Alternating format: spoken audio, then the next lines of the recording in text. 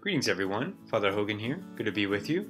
Before we begin today's meditation, I'd like to draw our attention to the Apostolic Penitentiary, who is offering the Church a plenary indulgence to those who are suffering from the coronavirus and those who are also praying for the end of the coronavirus.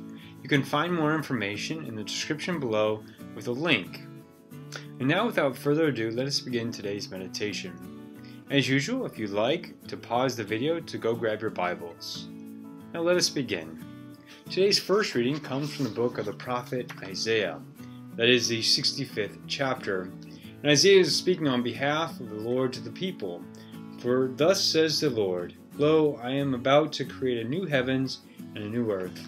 I think for many of us, this new heavens and the new earth, at least in the short time frame, could be just the ability to go back to our normal routines or normal activities.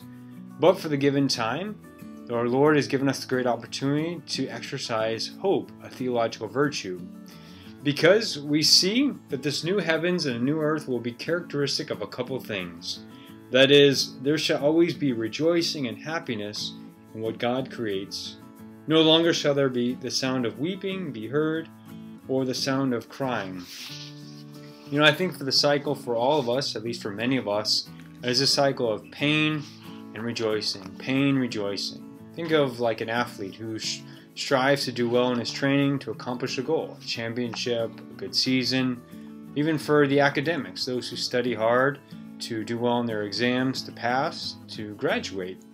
And at the end of every semester, at least for me, there's a great sigh of relief of knowing that all that hard work has produced great fruit. Not only education for myself, but discipline to exercise these great gifts that God's given to us.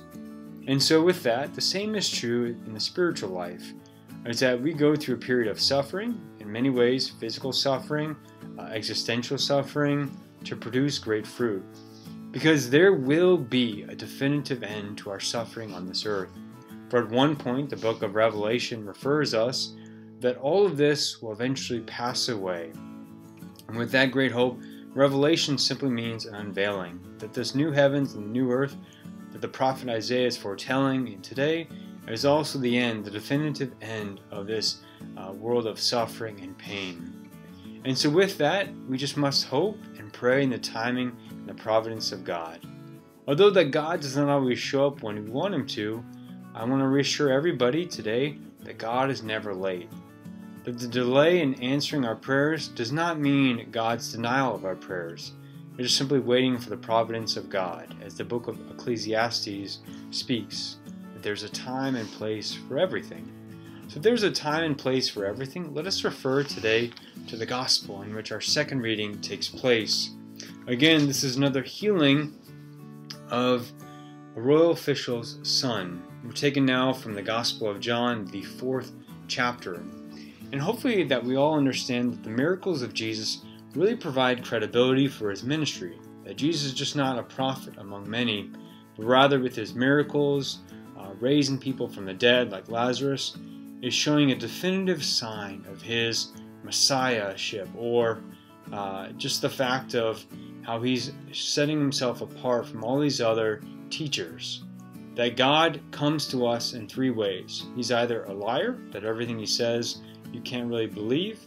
He's a lunatic, that He's crazy, or He's the Lord. And if He's the Lord, that much of what He does is meant to redeem humanity. We see in today's gospel about how He's in the region of Galilee. Galilee, as we know, is a very famous site because that's where the wedding feast of Cana took place. Jesus' first miracle of changing water into wine. You see, that's always the intention of God, to restore humanity from its fallen state. And I think for many of us, we assume the opposite, that if something bad goes wrong, like with the coronavirus or something, as an earthquake or a natural disaster, that God is the first to blame. I want to reassure everybody again that God is always interested in our human flourishing.